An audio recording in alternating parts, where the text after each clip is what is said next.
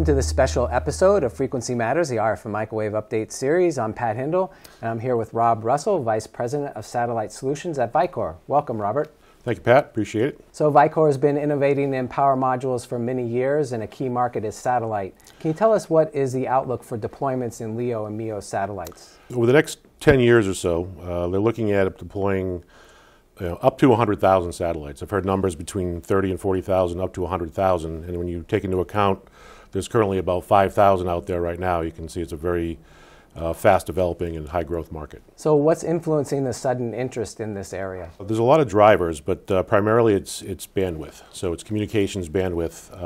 The majority of these 100,000 satellites are going to be communication satellites. Think people like SpaceX, Kuiper, OneWeb. They are all vying for slots to get their satellites up there because the bandwidth growth in general is going to be massive, and it's always growing, right? Everybody needs more bandwidth.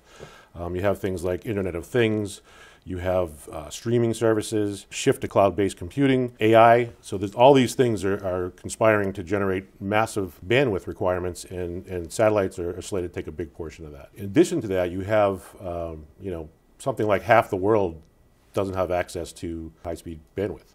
So you have 3 billion people that can't get it from terrestrial sources, and that's another part of the market. So that's going to fuel some of the growth too. So something like a third of those 3 billion people really are looking for this type of access.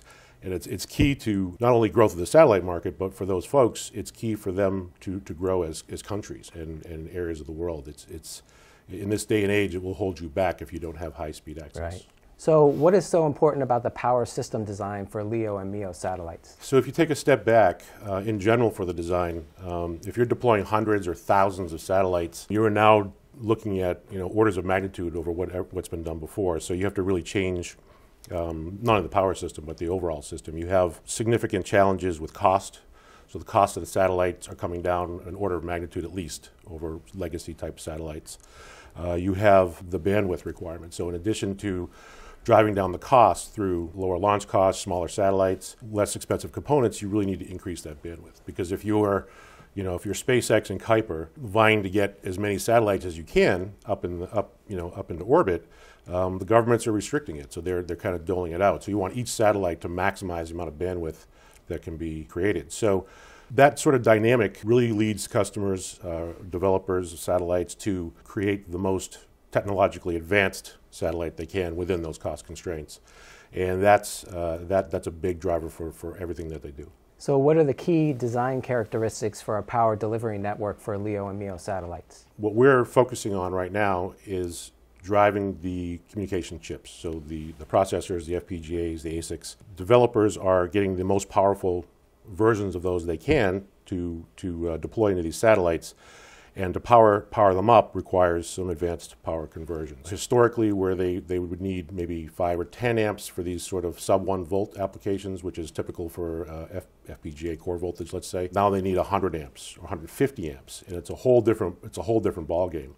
And at the same time, they're trying to shrink everything, right? So the previous designs, which were good enough, just aren't good enough anymore. So they need something new. People are looking at companies like Vicor to bring some of the commercial technology into play to kind of meet these needs. And at the same time, still have some level of radiation tolerance, which I haven't mentioned yet, but that's still a thing.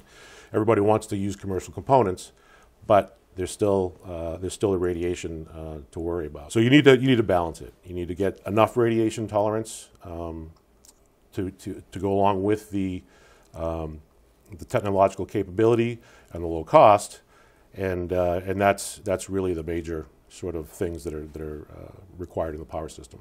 Yeah, it's really challenging. They all want the low-cost commercial parts, but they still have to meet the space requirements. Exactly. So it's always a little bit of a trade-off there. There is, and they're all making that trade-off in different ways. There's not a set way to do this. Everybody's sort of trying to figure out what the best way, what's good enough from radiation standpoint to allow them to get the components that they need to get the performance they need. So you mentioned artificial intelligence. Mm-hmm. How will AI play into this market in the future? So it's just going to continue to drive it. So you have a satellite up in orbit. There's no human there to do anything. So the more that these satellites can do the machine learning element of AI and help them with things like positioning, deorbiting, managing the communications, the better the satellites will perform over time. So these things are going to continue to grow. So then you have another element where you have something like 1% of the information that's created by these satellites and are collected or driven gets actually transmitted back to Earth. There's only capacity for 1%. So from an AI perspective, if you can sort of parse out the more useful 1%, it's very important. So you're going to see a lot more AI, sorting through the pictures to make sure the right ones to send back, making sure the right information is sent back in the right fashion. So that's going to be a big driver as well. Great. Well, thank you so much, Robert, for your insights. We really appreciate it. I know Vicor is doing a lot of innovation, opening a new center for manufacturing these modules, and you can find out more at vicorpower.com. We thank everybody for watching, and join us next time on Frequency Matters. Thank you.